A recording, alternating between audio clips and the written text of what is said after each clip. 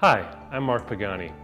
I'm a photographer based in New Orleans, and I'm filming a documentary about the process of climbing a really big granite wall in Yosemite National Park. It's called El Capitan.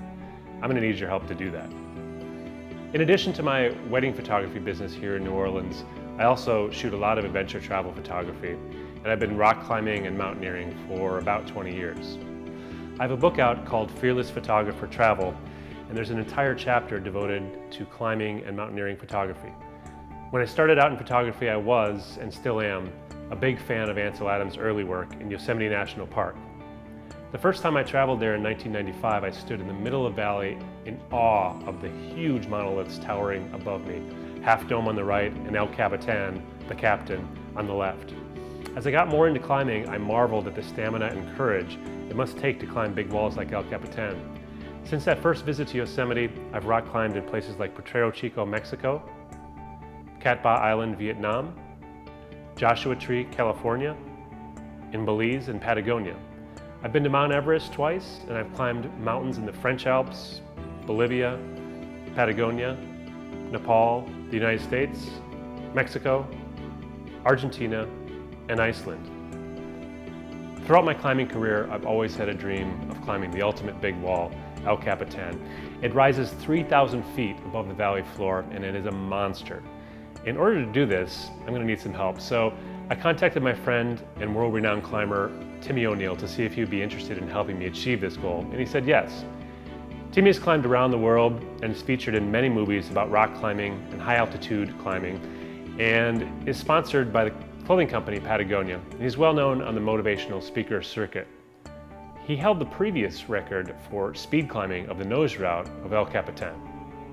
We set our start date for October 3rd, and I decided that my 4-month-long journey to Yosemite and onto the wall should be documented so that others who share this goal, this dream, can get a little taste of what it's like.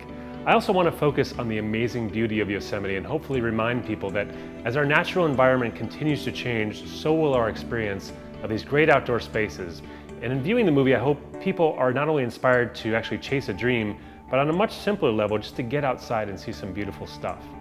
The documentary, called El Capitan Rise, will give a viewer a taste of the mental and physical preparation involved in an undertaking like this, as well as plenty of documentary, dramatic footage of the 3,000-foot climb itself.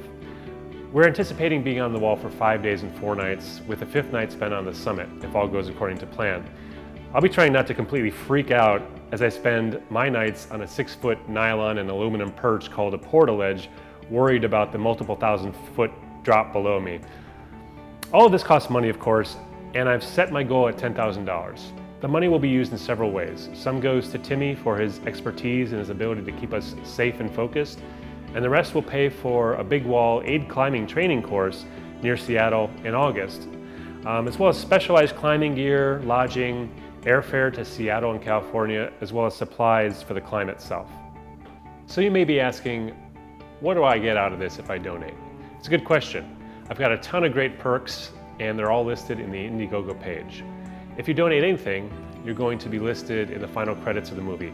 If you donate a higher amount, you will also have the opportunity to own a print from my huge travel and/or climbing photography archive. You can also own a print from the actual climb itself of El Capitan. For instance, if you donate $50, you'll receive a print that's worth $200. It's a pretty good deal. So whether you donate or not, thank you so much for taking the time to watch this movie. And if you happen to think of it in early October, please send some good vibes over to California, because I'm going to need all the help I can get. Thanks so much.